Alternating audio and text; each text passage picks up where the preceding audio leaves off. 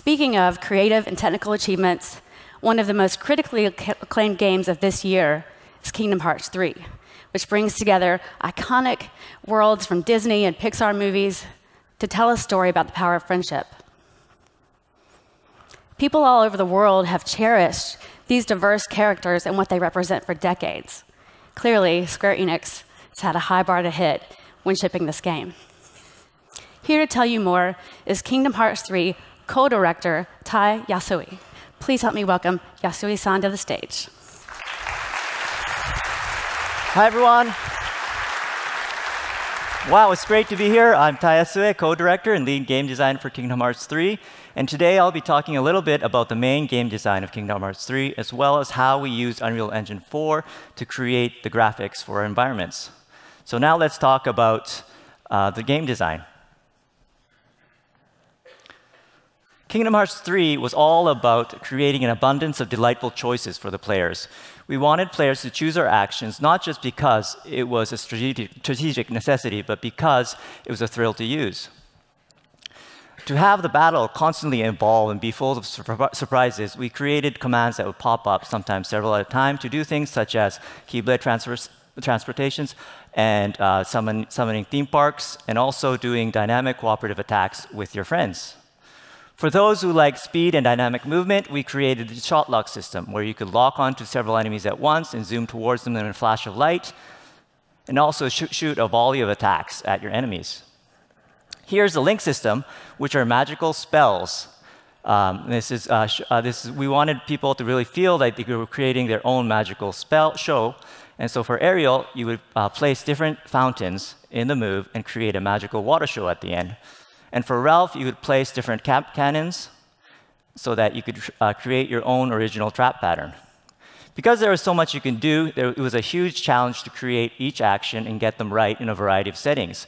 So we created these sandbox environments to get the specifics right, like the height of a jump or the speed of a run.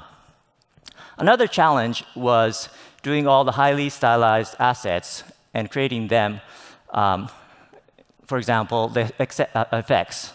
Each effect in Kingdom Hearts 3 had a sort of dramatic arc with a beginning, a climax, and a resolution.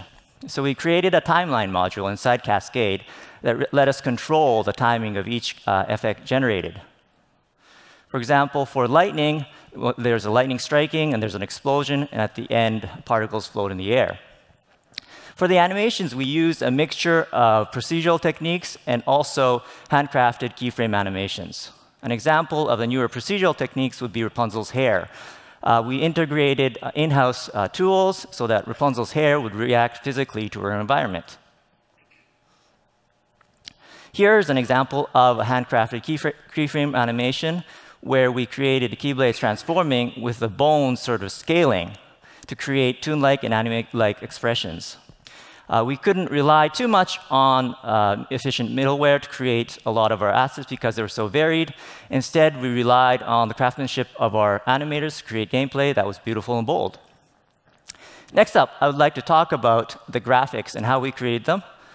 We wanted players to feel like they were playing in the original Disney film. And because original films had these unique artistic styles, we created whole new looks for each world with different shaders and different textures, different materials. In the Pirates of the Caribbean world, we created a system where you could combine different sets of waves to create realistic waves to match the film. So by changing the parameters and properties, you could make the waves into peaceful waves, choppy waves, and stormy waves. Another thing we wanted to get right were the clouds. Each world in Kingdom Hearts 3 had these stylized clouds, so we created a ray marching feature that let us create volumetric clouds. And by changing the properties, we could change the movement, the shape, and the texture of the clouds to fit the original movie. And here's one of my favorite scenes from the Tangled world, without any shaders or lighting, looking very different from the film. And I'd like to show you what happens when you add our post-processing features. So one of the things we really worked on were the shaders, and there were 4 different shaders in the game. And by changing them, we could change the color of shadows. And I guess we could do other things like create borders to create a more vibrant look. And here we're changing the color scheme and adding effects to create a warm, magical look that really matches the film. And finally, we're adding particles that are light lanterns. So we were able to change in real time and rapidly iterate the number of lanterns to really match the look of the film. So that was my short presentation.